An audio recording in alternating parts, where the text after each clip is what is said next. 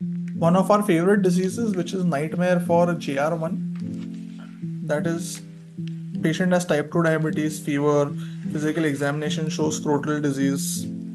What have I asked you? Which of the following is incorrect regarding the condition? This is Fournier's gangrene. It is a type of necrotizing fasciitis, synergistic gangrene. Hyperbaric oxygen is useful. It can spread to perineum, it can spread to penis, as you can see over here. It can spread to the abdominal wall, where you will call it Melanese gangrene, but it is a type of wet gangrene.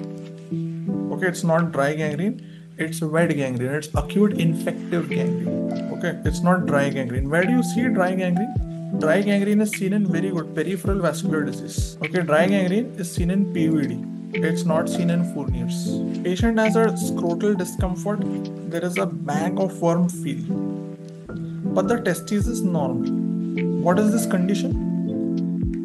Testis is normal. What is this condition? A bag of worms, varicocele, where there is a dilation of the pampiniform plexus of veins.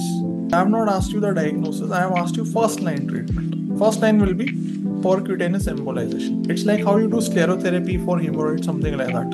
Percutaneous embolization. If it doesn't work, or if there is recurrence, then you will do excision of pampiniform plexus, which is also called as varicocelectomy. That will be done later. If there is recurrence, or if it's a very high grade, then you will consider doing varicocelectomy. Antibiotics se kuch nahi hoga na. It's a venous disorder. How will antibiotics help in this condition? This is also a treatment. Ligation of testicular vein and the deep ring is also a treatment. But first step of treatment will be percutaneous embolization.